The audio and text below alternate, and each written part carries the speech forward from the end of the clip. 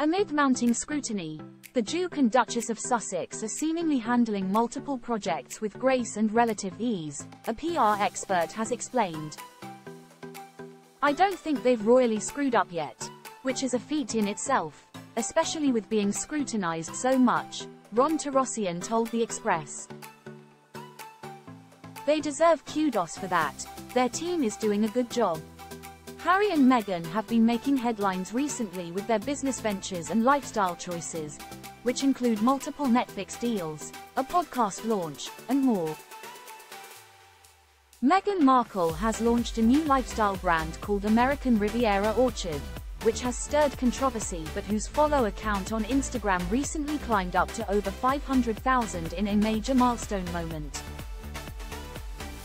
Meanwhile, Prince Harry has updated his official residence to the USA, signaling a further distancing from his ties to the UK.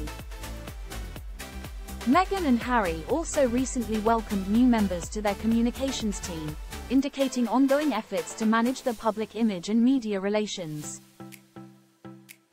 Charlie Gibson was recently appointed Director of Communications for the office of the Duke and Duchess of Sussex.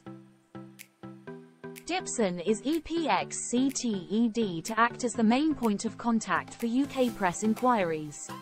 Kyle Boulier also joined the Sussex team as the Deputy Press Secretary and Director of Communications for US media, according to reports from The Mirror. At this early stage, a lot of people are rooting for a big mistake. A lot of people would be celebrating that, but it hasn't happened. So they've done a great job, Torossian remarked. Torossian also pointed out that while Meghan and Harry were cautious in their moves, they still have made bold decisions that have paid off so far. "They're experiencing very unique times. They have to be very careful of their brand in the US and in the UK," he explained. "With all their product rollouts, from jams to public appearances, they have to be very conscious of many different audiences and endeavors.